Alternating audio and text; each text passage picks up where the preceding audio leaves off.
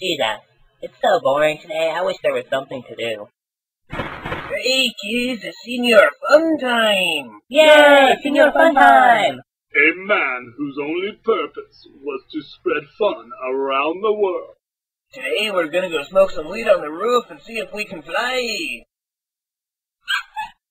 Just made the biggest mistake of his life. Holy cow, I'm flying! I'm actually flying!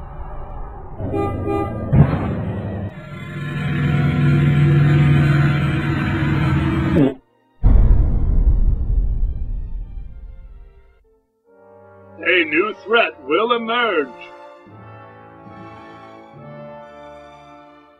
Sir, the Americans have banded their nets, their greatest ally in war. The British. Finally, the French can unleash their plan and take America back.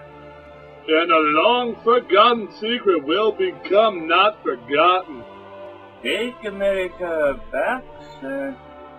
Yes, you see, the French took America from the Indians first, but then the Americans outsmarted us with their trickery. Well, you Frenchies took this land first, fair and square. So as a congratulations, take this blanket with smallpox. Ooh, smallpox sounds like fun. Now the man who has doomed America, no, the world. Okay, Senor Fun Time, we've got 30 seconds until that bomb explodes. So I'm gonna walk you through the diffusion process. Is the only man who can save it. Hey man, what are you talking about? The bomb that we sent you to defuse? The one that the French put in the White House? Dude, I'm at like Del Taco right now, man. Oh, you stupid son of a... Holy crap. Lord Ass Magazine says this movie will give you more action than Michael Jackson would give to a preschool. More action than R. Kelly would give a 13-year-old girl by going to the bathroom on her face. More action than Paris Hilton having sex with anything that has a penis. More action than Britney Spears beating her children and having sex with random men wearing no panties in the sky.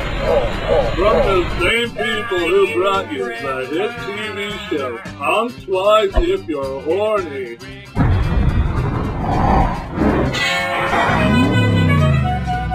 The tale of Senor Fun Time. I like to move it. I like to... Geez, time for dinner. Oh, God.